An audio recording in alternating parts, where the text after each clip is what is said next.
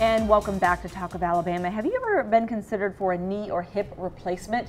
If so, the doctors at Andrews Sports Medicine have new exciting news for you, new technology for their joint replacement patients. So welcome to both of our doctors here today, both orthopedic surgeons, Dr. Davis and Dr. Moore. How are y'all? Doing great. Good. Thanks. Okay, Dr. Davis, I think we can start with you. I understand that they have this new technology at Andrews Sports Medicine. Can you tell us about it? Yeah, we just recently got it's called the Mako Robotic-Arm surgery, and it allows us to do the surgery with the assistance of a robot for hip, knee, and partial knee replacement. And we're looking at some video here, I understand? It's showing showing a CAT scan of the hip and an example of procedure being done, marking the hip and showing the location of the cuts to make it more accurate. So does this Mako robot actually perform the surgery, Dr. Moore, or are you still in the room? How does this work? Right, so we don't want the patients to be under the misperception that we go in and wind up a robot and then go have a cup of coffee. We're still completely in control. The robot can't think, it can't act on its own. Okay. We're 100% in control of the robot arm. Okay, got you. Is there an advantage from looking back, Dr. Davis, how you performed replacements in the past with knee or hip to what the robot does now?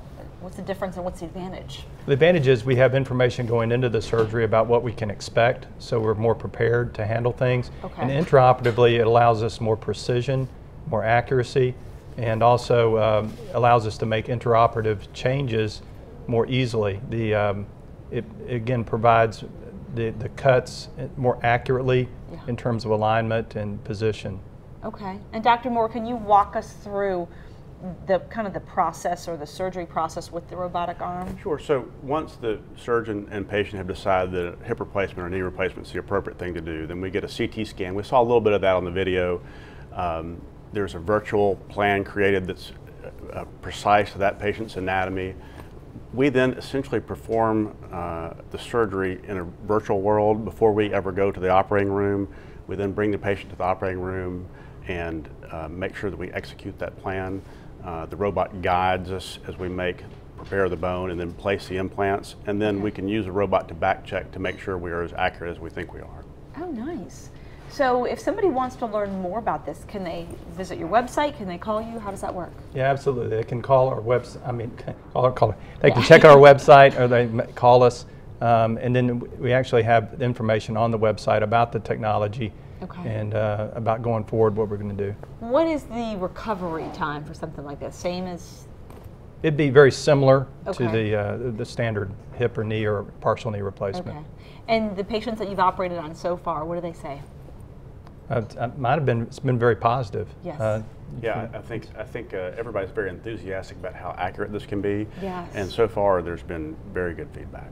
That's great. Yeah. So, and I don't think anybody else is doing it, are they? I think you guys are either one, at least one of the first. We're the only group in town that has access to the robot at this time. Yes. That's fantastic. So, yes. Okay, the website, by the way, as far as contacting them, at the bottom of your screen, andrewsportsmedicine.com. So if you want more information about this, or maybe you've got a loved one that's thinking about knee or hip replacement, well, we have your answer for you today.